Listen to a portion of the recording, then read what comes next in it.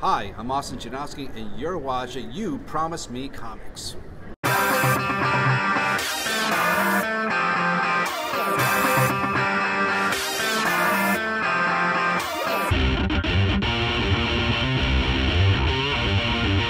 I'm here with creator of Stanley the Snowman from Scout Comics, Yep. Austin Janowski.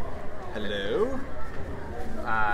Austin's a guest here at Fan Expo New Orleans, and we're going to talk a little bit about his comic career and what things he's got going on right now. Sounds good. Let's do it. So, tell the viewers a little bit about how you got into comics, collecting comics, reading comics, and then how you got into creating comics. I started collecting comic books when I was 14, X-Men 205. That was the first one that got me hooked. I was visiting my cousins. It was raining. We were in Florida. Not a whole lot to do when it's not sunshine. And after reading about 9 or 10 X-Men comics, I'm like, this is amazing. I need to read more. And they're like, let's go to the comic book store. I'm like, well, there's a store? Oh my God. It was just like an epiphany. So collected when I was 14. I got into comic books when I was 24. I went to go see Bart Sears. I wanted a Power Girl sketch because, you know, Power Girl. And he gave me a headshot, and I gave him crap on that. He asked if I was an artist, and I was slack-jawed, and that's kind of how it, you know, it started. He was very nice, and Graham Nolan gave me some feedback. Tom Lyle gave me feedback. Tom Vincent, and down the road, and just that's kind of it. I've been doing it for about 28 years now. Okay. Yeah, I've been lucky to do a little bit for Marvel and Image and IDW and a bunch of others in Inker. About 5-6 years ago, I started writing, and one of the books I have is Stanley the Snowman through Scout. Yeah, and then most recent one that just will be, I guess, shipping right now Yeah. is the Zombies Are Human 2 through Kickstarter. Yes, yeah. So, Tin Sky, that's my imprint, and so Yeah. we do Zombies Were Human too. Tells zombie stories before and how they become zombies. So we've been doing Kickstarters for that. We did a couple graphic novels. We got a couple comic books. The last one, Jonathan Hendrick and Joe Davison exclusive. Joe Davison was on Stranger Things. Jonathan Hendrick is on the hot comic book The Recount through Scout Comics. And yeah, it should be in people's hands. When I get back on Tuesday, I'll start shipping them out. Awesome. So what I guess what influences do you draw in your art, and then now that you're doing more writing, what influences do you pull for that? So for art, I was mostly an inker more than anything. Like, you know, Mark Farmer, Cam Nearly, Terry Austin. Those were really the inkers I try to emulate. Because back then they were very, very big in the industry. Art Adams was really good. Paul Pelletier was good. Jim Lee. Art Adams, another guest here. At yeah, the con. another guest here. I gush him. I like message them and I'm like, I'm going to stalk you. But for writing, Terry Moore is really the writer I tried to. His Stranger Than Paradise stuff was just absolutely fantastic, and really kind of gave me the confidence to try to do some more writing and kind of go from there. So. Okay, awesome. What other projects are you working on right now outside of the imprint that you got going with the zombie stories? So Divine Retribution was going through second site. Yes. And we did first printing, sold out, second printing, and then the company did a switch to just basically horror. So it's a little bit of a limbo, but Source Point really likes it, so they are going to probably pick it up, and we'll be publishing it sometime later on this year. We'll start. Okay, awesome.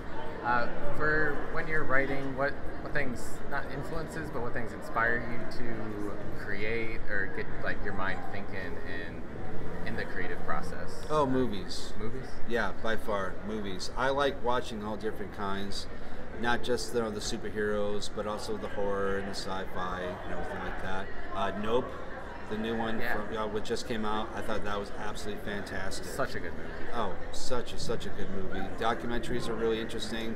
Selling the narrative story, looking at the actual person itself and their background helps create characters. Dramas are really good too because it teaches you conflict and resolution, so that helps incorporate into the type of storytelling I'm trying to do. Even though they're different genres, you have to have drama and conflict. That's what drives the story, makes it interesting for people to keep reading.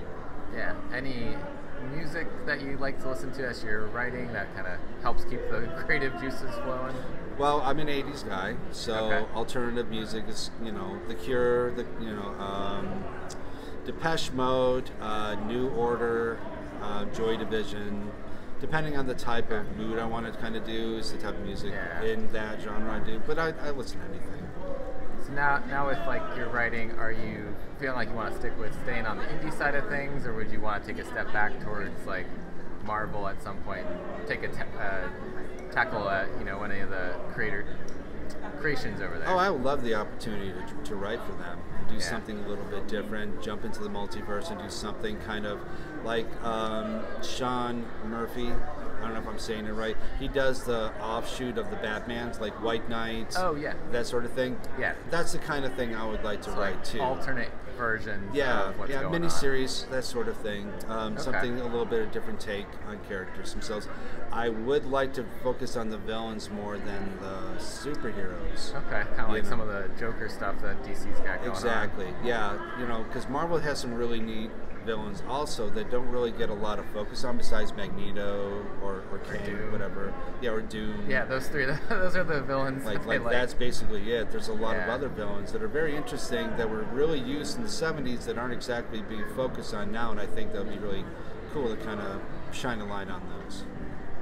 So with that, like, do you use that kind of thought process in creating your own characters as saying, hey, we always focus on the heroes, can I pull in a villain to my story and make them like this interesting character that gets the spotlight?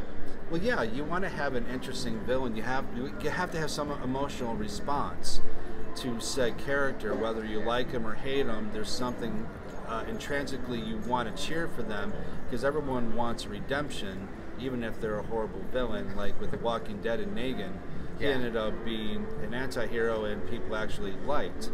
So when I'm coming up with an antagonist, I want to have one redeeming quality about him that anyone can relate to, just that little glimmer. So even though they're doing horrible things, you can see maybe there's a possibility that there's some good in him.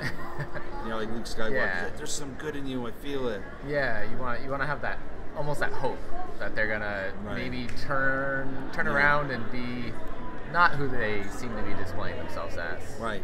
And if they do, you have like, oh, that's good. If they don't, you're like, oh, you should be more crushed. But either way, you've accomplished as a writer what you want to accomplish. Right. Going forward with future projects, is there any? You probably can't say which kind of things you're working on. I know that's always a secret process, but is there any specific genre that you're looking forward to working with coming forward?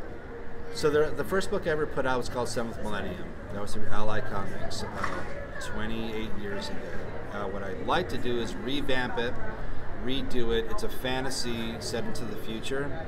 It was based on my D&D character, so it's very fantasy, dwarves, elves, and the whole nine. I think it'd be really cool nowadays to go back to that, do a different art style, re-up on the type of story so it's not quite so dated.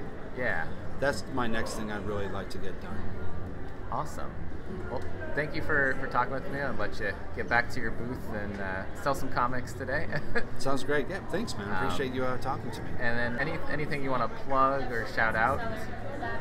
Well, Stanley the Snowman trade is in bookstores, available in the Scout store now. You can get the complete Stanley story. I'm also a director, so I have a 30 for 30 style documentary that people can start seeing the trailer on YouTube and everything. We're doing a festival circuit. I don't know if that's okay to say on here. Sure. And then, Divine's the big thing we're going to try to get out and get finished this year. And then Zombies Volume 3 and Volume 4 we'll have done by December of 2023. Awesome. Where can people find you to follow your work? Facebook, Austin Janowski, or The Art of Austin Janowski, or Instagram. I don't do Twitter anymore, but those two you can find me. Okay. And thanks again for chatting with me. Yes, sir. Thank you.